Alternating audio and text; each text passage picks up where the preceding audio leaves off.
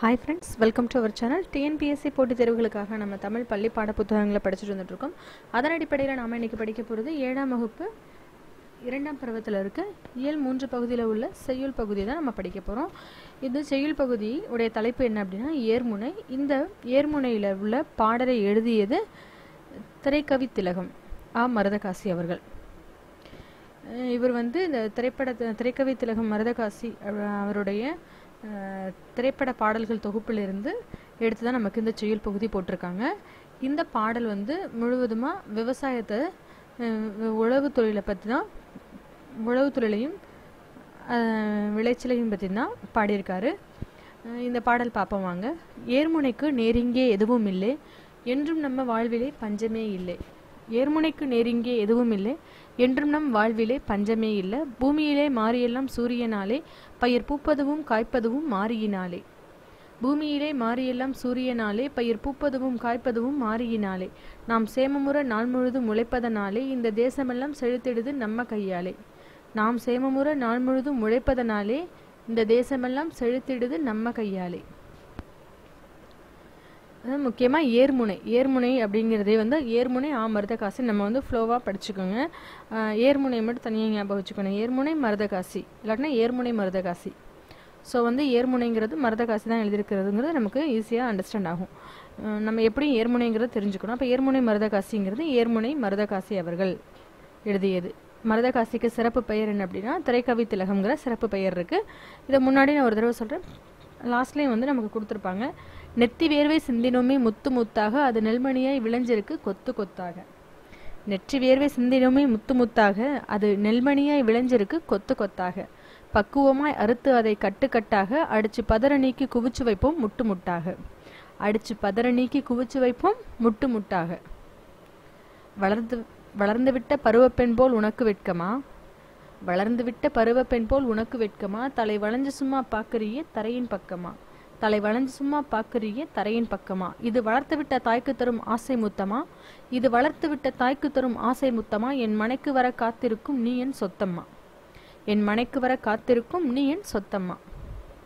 இந்த பாடல் எழுதியது. இந்த ஸ்டார் போட்டிருக்க வந்து நமக்கு மனப்பாட பகுதி. மனப்பாட பகுதியில் நமக்கு வந்து நம்ம மனப்பாடம் பண்ணிக்கணும் அவசியம் இல்லை. இருந்தாலும் இந்த பாடல் வரிகள் எது சம்மந்தப்பட்டு வந்திருக்கு அப்படின்னா விவசாயத்தை சம்மந்தப்பட்டு வந்திருக்குது மருதகாசி அவர்கள். இந்த பாடலை வந்து ஒரு தடவைக்கு 2-3 தடவை நம்ம கேட்கும்போது என்ன ஆகும்னா கண்டிப்பாக நமக்கு வந்து மைண்டில் ரெஜிஸ்டர் ஆகும். இந்த பாடலுடைய பொறுமை எப்போவுமே ஒரு செய்யுள் பகுதி படிக்கிறோம் அப்படின்னா அந்த பாடலுடைய பொருளையும் சேர்த்து படிக்கும்போது இந்த பாடலில் இருக்க இதெல்லாம் நமக்கு கொஞ்சம் புரியிறாப்புல இருக்குது. இன்னும் வந்து உட்கருத்தோடு ரொம்ப ஆழமாக இருக்கிற இதெல்லாம் வந்து திருக்குறள் மாதிரி இருக்கிற எல்லாமே வந்து நமக்கு புரியாது. நாலடியார் அதெல்லாம் வந்து சில இதெல்லாம் வந்து ரொம்ப உள்ளர்த்தம் உள்ளதாக இருக்கும். அதுக்கெலாம் வந்து சில வேர்ட்ஸுக்கு வந்து மீனிங்கே தெரியாது. ஆனால் இதுக்கு நம்ம எதை பற்றி பாடியிருக்காரு அப்படிங்கிறது நமக்கு தெரியும். ஸோ இது கொஞ்சம் ஈஸியாக அண்டர்ஸ்டாண்ட் ஆகிறாப்புல தான் இருக்கும். இதனுடைய பொருள் என்னங்கிறது இந்த கீழே போட்டிருக்காங்க. உழவு தொழிலுக்கு இணையான தொழில் இந்த உலகத்திலேயே கிடையாது. நம் வாழ்வில் என்பதனால் நம் வாழ்வில் பஞ்சமில்லை. கதிரவனாலே மழை பொழிந்து நிலத்தில் பயிர்களும் பூத்து காய்த்து உள்ளன. நம் உழைப்பால் நாடும் நலம் பெறுகிறது. முத்து முத்தாக வேர்வையை சிந்தியதனால கொத்து கொத்தாக நெல்மணிகள் விளைந்துள்ளன. நெற்பயிரானது பருவப்பெண்ணை போல தரையின் பக்கம் தலை சாய்ந்துள்ளது. இது தன்னை வளர்த்துவிட்ட நிலமகளுக்கு நெற்கதிர் தரும் ஆசை முத்தமாக அமைந்துள்ளது. இது தன்னை வளர்த்துவிட்ட நிலைமகளுக்கு நெற்கதிர் தரும் ஆசை முத்தமாக அமைந்துள்ளது. அதாவது நெற்கதிர் தரும் ஆசை முத்தமாக ஏன் சொல்றாங்க அப்படின்னா அது தலை குனிஞ்சு அந்த நெற்கதிர்கள் வளைஞ்சு நிற்கும். நம்ம பார்த்துருப்போம். அதுக்கு பூமியை நோக்கி விளைஞ்சிருக்கிறதுனால அது தரும் ஆசை முத்தமாக கருதப்படுது. நெற்கதிர்களை அறுத்து கட்டு கட்டி அடித்து தூற்றி பதர் நீக்கி வீட்டில் சேர்த்து வைப்போம். இந்த நெற்கதிர்கள் வீடு வந்து சேரவிருக்கின்றன. அவை நம் செல்வமாகும், அவை என் செல்வமாகும். இந்த இடத்துல சொல்லிருக்காது.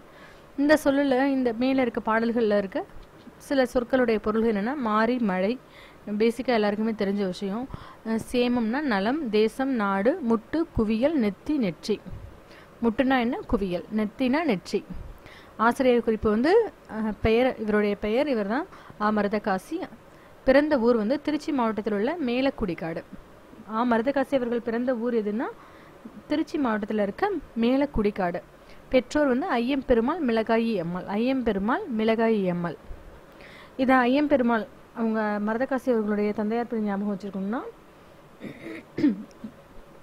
தெலுங்குல படத்தில் ரஜினிகாந்த் அவர்கள் வந்து அவங்க அப்பா பேரோட சேர்த்து சொல்லுவாங்க இல்லையா. அப்போது திரைப்படத்தில் வர்ற அந்த பெயர் போலவே இருக்குது, அந்த பெயராகவே இருக்கிறதுனால இவர் திரைக்கவி திலகம். ஸோ அந்த பேருக்கும் இந்த பேருக்கும் லிங்க் இருக்கிறதுனால மருதகாசி, ஐயம்பெருமாள், மிளகாய் அம்மாள், ஸோ வந்து இதெல்லாமே வந்து சுற்றி வர்றது திரைப்படத்தை சம்மந்தப்படுத்தி தான் வருது. ஸோ கொஞ்சம் ஈஸியாக நம்ம புரிஞ்சுக்கலாம். இவர் சிறப்பு பெயர் திரைக்கவி திலகம். அவங்க பெற்றோர் பெயர் திருப்பி சொல்கிறேன், ஐயம்பெருமாள், மிளகாய் அம்மாள். திருச்சி மாவட்டத்தில் உள்ள மேலக்குடிக்காட்டில் இவர் பிறக்கிறாரு. நூல் குறிப்பு வந்து இந்த பாடல் நமக்கு ஏர்முனைங்கிற தலைப்பில் அமைஞ்சிருக்கு. இந்த பாடல் திரைக்கவி திலகம் மருதகாசி பாடல்கள் என்னும் தலைப்பில் திரைக்கதைகளுக்கு எழுதிய பாடல்கள் தொகுக்கப்பட்டுள்ளன. சமூகம் என்னும் தலைப்பின் கீழ் இடம்பெற்றுள்ள பாடப்பகுதியில் இடம்பெற்றிருக்கு. இந்த ஏர்முனைங்கிற பாடல் எந்த தலைப்பின் கீழ் இடம்பெற்றுள்ள பாடல் அப்படின்னா சமூகங்கிற தலைப்பின் கீழ் இடம்பெற்றுள்ள பாடல் நமக்கு பாடப்பகுதியாக அமைஞ்சிருக்கு.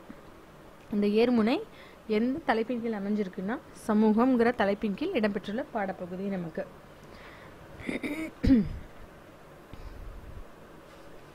இதிலிருந்து வந்து என்ன எப்படி கேள்விகள் கேட்கலாம், இந்த பொருள் அறிகைங்கிறது ரொம்ப முக்கியமானது. திரைக்கவி திலகம் என்று அழைக்கப்பட்டவர் யார் அப்படின்னா மருதகாசி. மருதகாசி பிறந்த ஊர் எது? மேலக்குடிக்காடு, திருச்சி. மருதகாசியுடைய காலம் வந்து 1920-89. 1920-89, 13/2/1920, 29/11/1989. இந்த பாடல் வரிகளிலிருந்து ஒரு கேள்வி. வளர்த்துவிட்ட தாய் தரும் ஆசை முத்தமா, என் மனைக்கு வர காத்திருக்கும் நீ என் சொத்தம்மா. இவ்வரியில் வந்து மருதகாசி குறிப்பிடும் சொத்து எதுன்னு கேட்குறாங்க. இந்த வரியில மருதகாசி அவர்கள் சொல்ற சொத்து எது? நெற்கதிர்கள். சேமமுற நாள் முழுதும் உழைப்பதனாலே இந்த தேசமெல்லாம் செழித்திடுது நம்ம கையாலே என்று சொன்னவர் யாரு?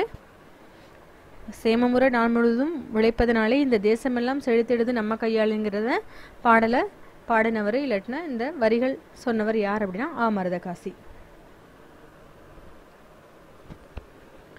இதோட மருதகாசி அவர்களுடைய இந்த செய்யுள் பகுதி முடியுது. மீண்டும் அடுத்த லெசன்ல சந்திக்கலாம். நன்றி, வணக்கம்.